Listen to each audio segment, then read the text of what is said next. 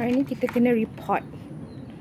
Ni dah besar, tapi dia punya pasu boleh dibesarkan lagi. Tambah tanah dekat spider plant. Replant a few things kita baru beli. Spider plant ni kita dah beli dalam mungkin 3 bulan lepas. Ada banyak sangat anak pokok. Jadi sebab hari tu dia punya pot tu kecil, pasu dia kecil. Jadi saya baru tukar pasu, tak cukup tanah, barulah tambah tanah. Yang ni pula pokok buluh. Pokok buluh ni memang dah lama dengan rumah mak mentua saya, rumah Amma. Tapi dia punya pasu tu kecil. Jadi saya nak kasih dia ruang sikit, kasih banyak sikit tanah. Jadi kita letaklah kat sini. Memang nampak kering sebab agaknya pasu tu dah terlampau mampat. Tanahnya dah mampat. Alright. Okay, kita kasih dia ruang bernafas sikit. Kemudian kita tambah tanah.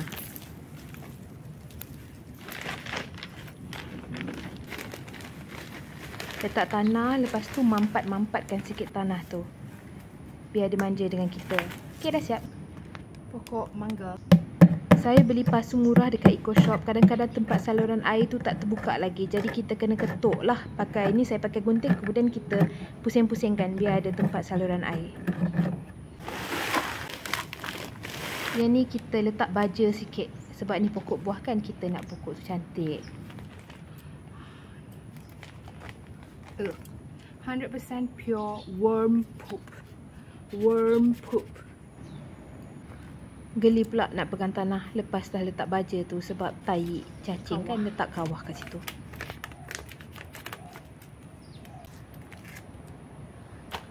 Punya urat.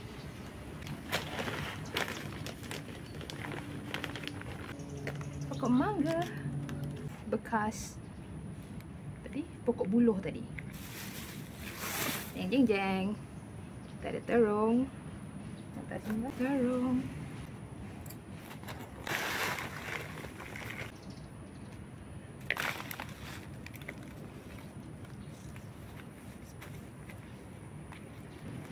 Kali ni saya cuba tanam pokok ulam raja. Ada beberapa kali saya tanam pokok herba-herba macam tu tak menjadi. Harap-harap kali ni jadi.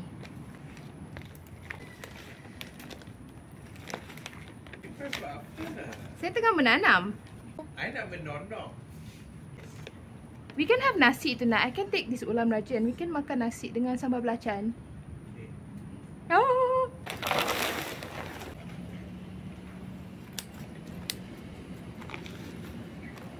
Oh no! Worm! We have worms! Ah! So many worms! It's fine, leave it be. Really? Yeah, it's good for the soil. Really? It's good for the vinegar? Hmm? Okay. Let's... it's so panjang! Be it. Let Look it at be. it! Worm. We have worm. Can you see it?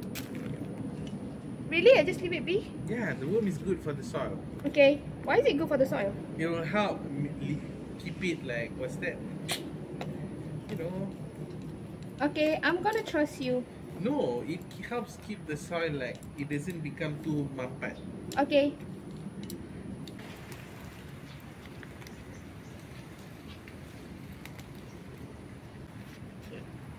Where do you want to put your aubergine? Aubergine? You help me take this aubergine. Put it somewhere. Okay. I want to put it. So far, all our gardening is working out pretty well. Okay. Yeah. Okay. I want to show you something. I want it to expand their roots. Yeah. Look at It's that going roots. to be like stress relief. Yeah. Okay, I hope there's no. Oh, careful. Okay. When you pot something, nampak kecil-kecil ni kan, kena buka tau. Sebab nanti dia akan jadi nuisance. You're gonna have problem later on. What the hell is this? Maybe it's a worm. Worm! Worm! Worm! I eat worms! Do you want to put it next to the aubergine? Because Okay. that's a perfect area where it gets protection from wind, but it gets rain and enough sunlight. You remember the Little Prince? What? About the rose? Huh?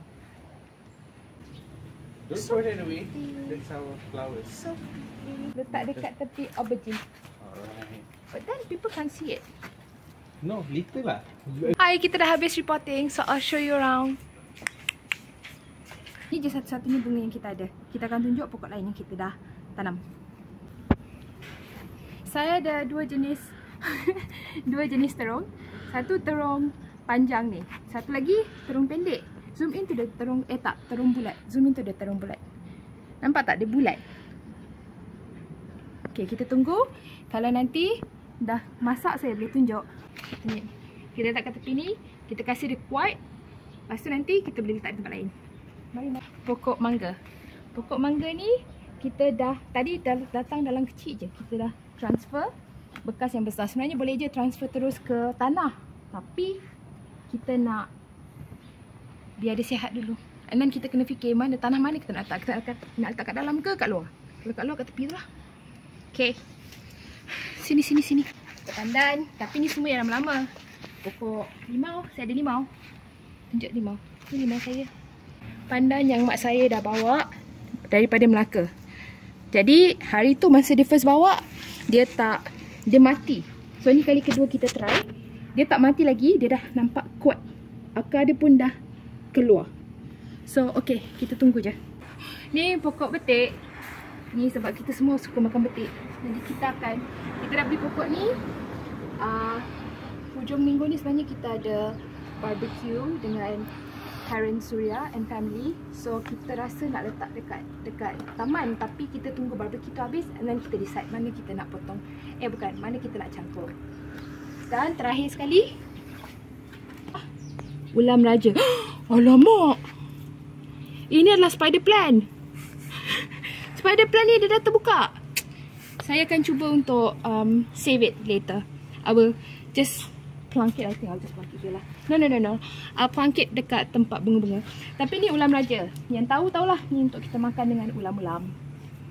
Antik ni. Tapi kita kena potong makan. Kalau tak nanti dia takkan merimbun. Bunga saya jatuh. Tak apa. Tu je. Bye-bye.